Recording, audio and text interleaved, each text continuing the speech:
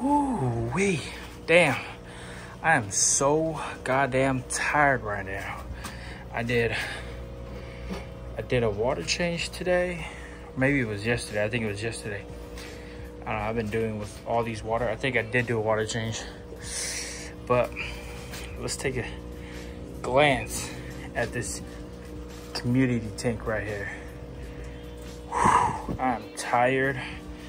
This guy is finally not so shy. He's still hiding a little bit, but at least he's out and about swimming, taking his chance. You know, I said I'm not gonna name any more fish, but this might be the next Mark 85. He's a really, really good looking fish. And man, does he remind me of Mark 85. He just got a little bit more pearls than Mark 85.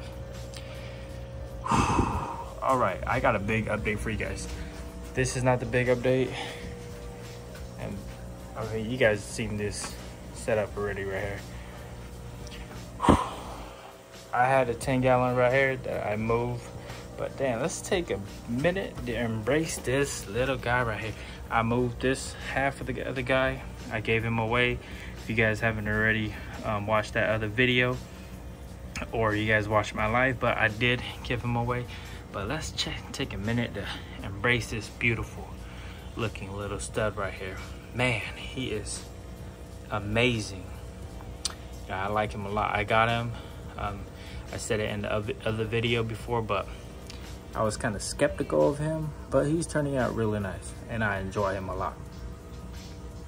Let's just take a minute to embrace his beauty. He's only, I want to say he's only pushing 4 inches.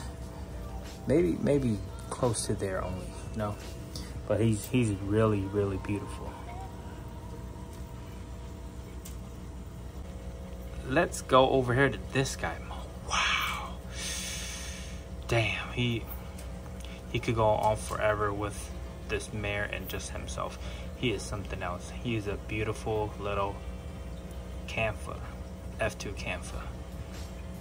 He's probably my favorite one, aside from all my amazing fish, but he's something else. I enjoy him probably the most because of his aggressiveness, his attitude, and his willingness to just stay like this forever. His coat just keeps going and going and going.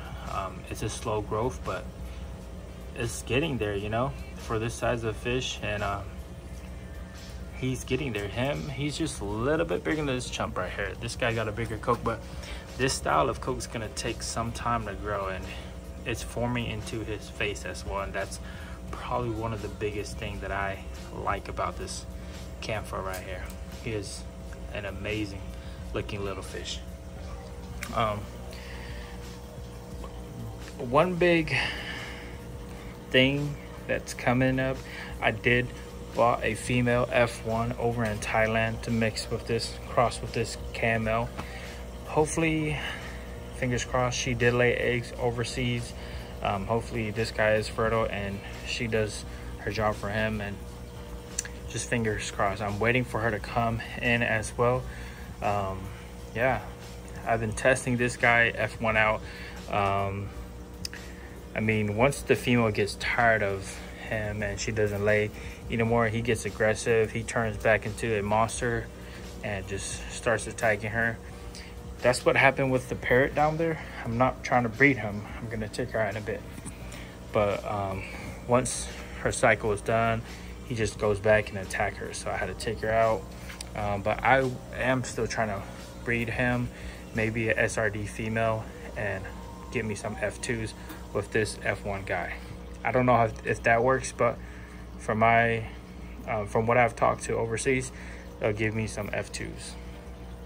But yeah, let me know what you guys think. This guy is amazing. He's a beautiful fish right here. Amazing F2, I mean amazing two-tone. Oh, there he is. He popped out.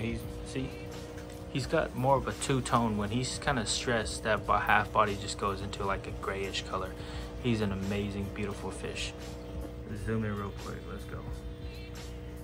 Don't shy away yet. Don't shy away yet. Let's go. Let's go. Oh hell yeah, he's hella nice.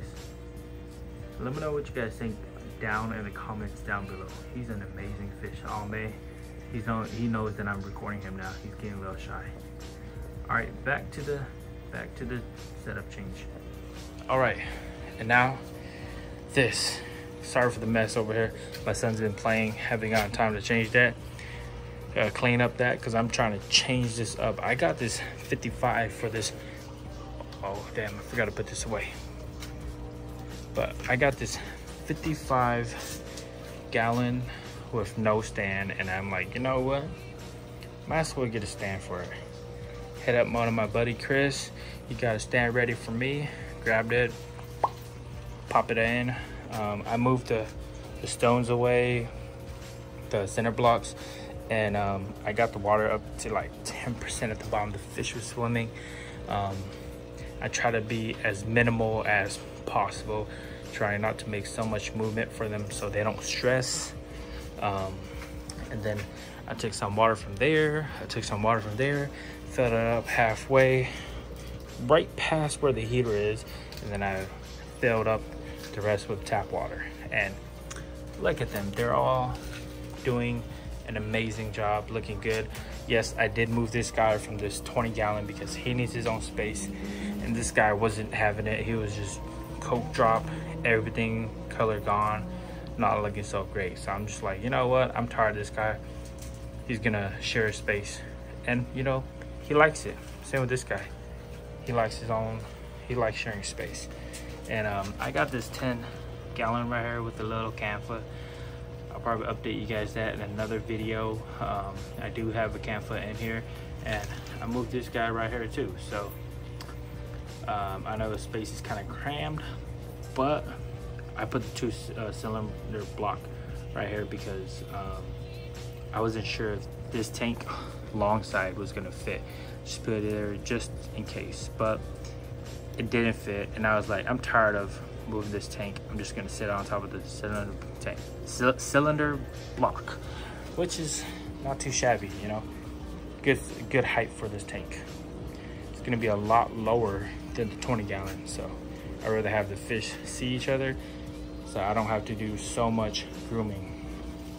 If you guys are local in Sacramento, I have some black diamond and I have some white sand. Hit me up. We could work out a deal. But besides that, this is the new setup. So I have more space right here. Winter is coming.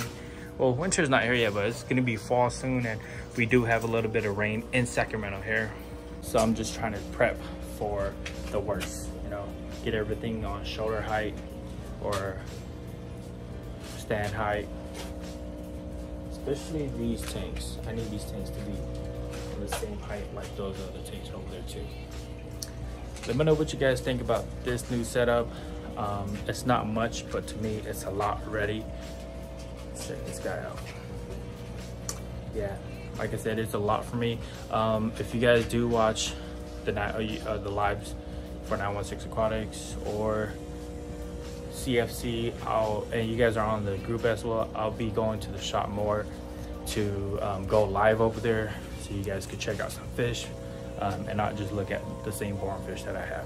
So if you guys follow me on Instagram, I'll probably be on live on there as well too. I'm gonna try to be more live on YouTube, and maybe on my Facebook I'll go on more live as well. I have gone on live on there, but it's a new thing I'm trying out. So let me know what you guys think, and drop down in the comments down below how you guys like this new setup. I know it's not much. Sorry I'm saying this again, but yeah, it is not much for a lot of you guys, but for a fish keeper like us, when we get one thing, it means a lot, especially for a small little galleria like this of Flowerhorns and a community tank. I do have a pond over there as well too. That is it for this video. Let me know what you guys think in the comment down below. Remember to like, comment, and subscribe. Deuce.